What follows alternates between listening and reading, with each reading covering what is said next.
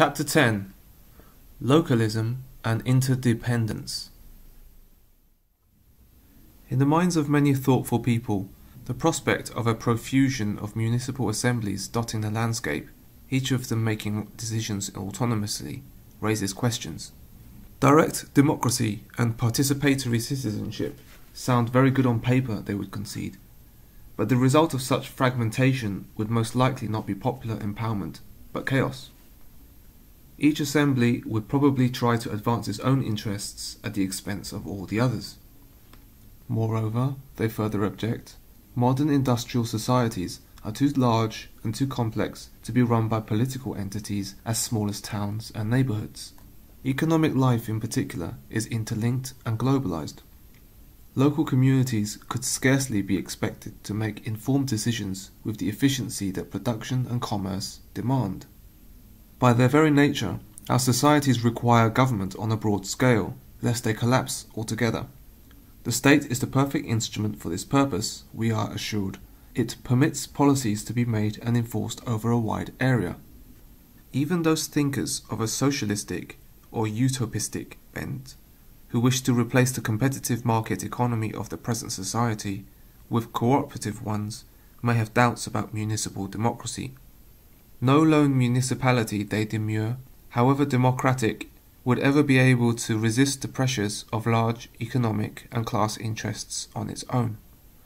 To arrive at a cooperative society, they maintain, a state would be indispensable, indeed, one with a great deal of power to restrain the unbounded drive for profit of capitalist enterprises.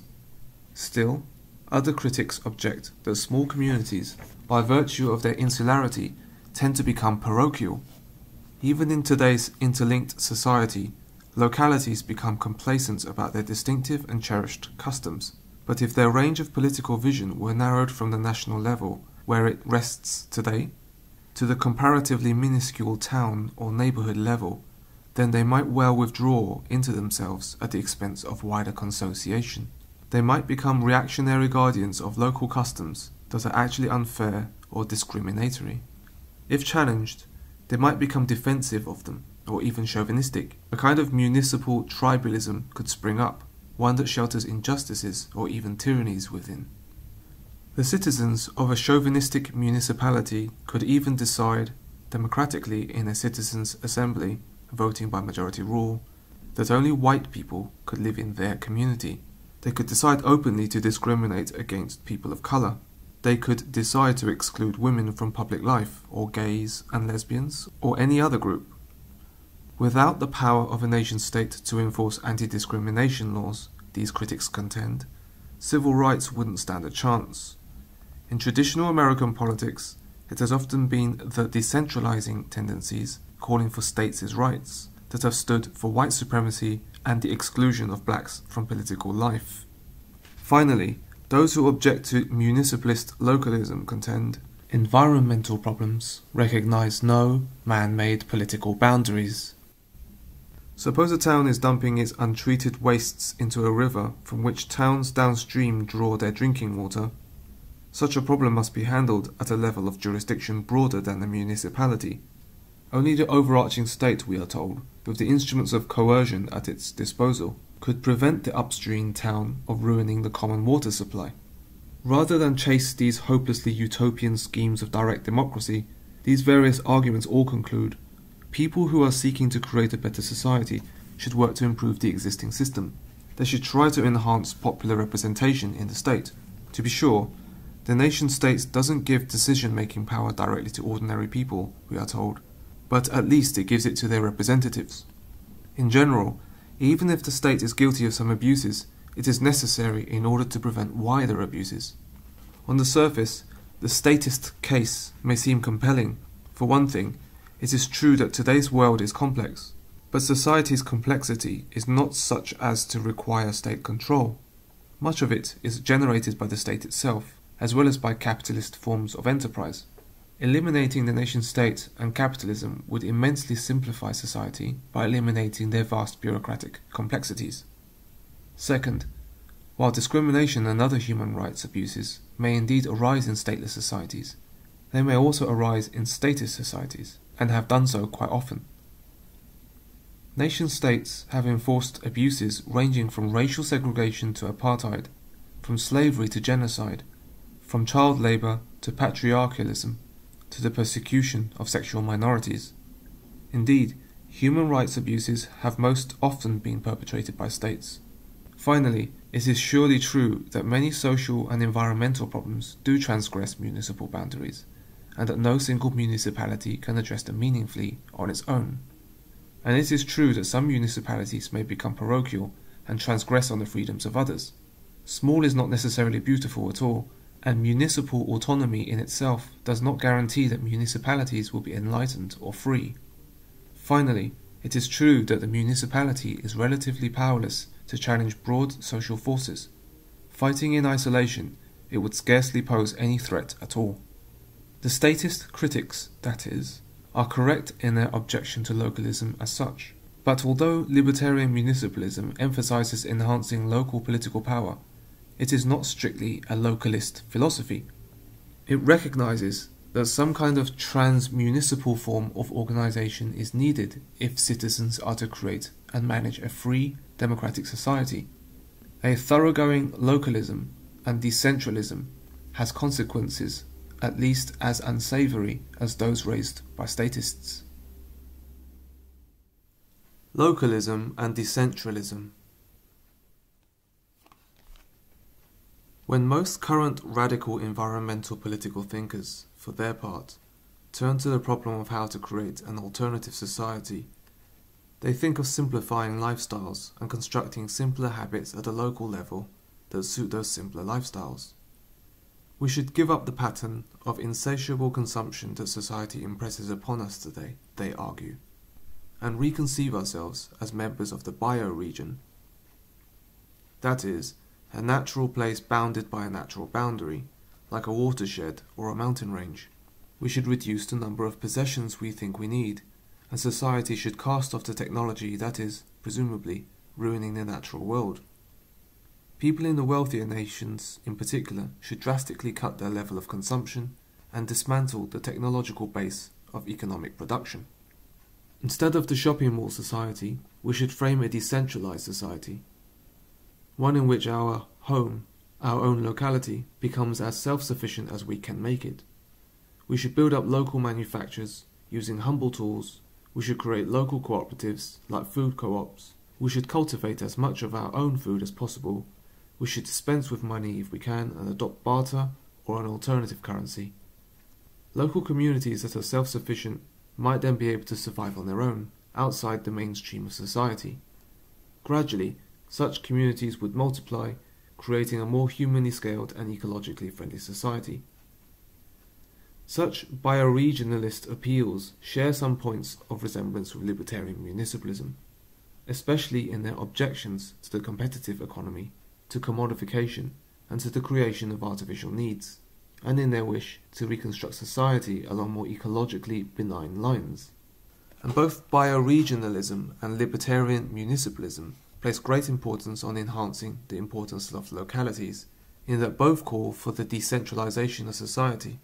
But many of these resemblances are superficial.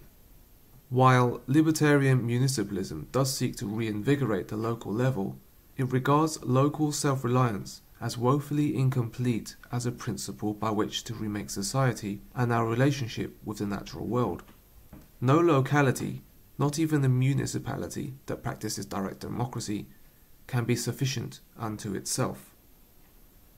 While we may strive to decentralize production, complete self-sufficiency is not only impossible but undesirable. Municipalities of all sorts are dependent upon one another, as well they should be, and share many common issues. Least of all should individual communities ever be autonomous in their economic life. Any given individual community needs far more resources, raw materials, than it could derive from its own lands. Economic interdependence is simply a fact. It is a function not of the competitive market economy, of capitalism, but of social life as such, at least since the Neolithic era. Even farmers and craftspeople are interdependent. Farmers depend on mines, factories and smithies for the manufacture of ploughs, hoes, shovels and the like, while craftspeople need tools and raw materials from a wide variety of sources. Nor would libertarian municipalism eliminate many existing technologies of production. In fact, it takes issue with the popular eco-mystical belief that technology is the cause of the ecological crisis. Most technologies are morally neutral. Nuclear power of any kind is an obvious exception. It is not that they cause ecological destruction, but the social arrangements, especially capitalism, that use them for destructive ends. Most technologies may be used for ends that are either noble or base. They merely magnify the consequences of the social relations in which they are embedded. Certainly, one noble end for which many technologies are used today is the reduction or elimination of toil. Those who advocate simple living, using only the simplest of technologies, seem unaware that if a simplified community were to try to produce everything its inhabitants needed using only craft hand tools and simple farming technologies, the days of those community members will be filled with back-breaking toil, of the kind that was prevalent before Industrial Revolution. Such toil not only prematurely aged pre-industrial people, especially women, it allowed them little time to participate in political life. Indeed, if people are to be able to fully participate as citizens in political life as proposed, they must have an economic and technological base that will afford them sufficient free time to do so.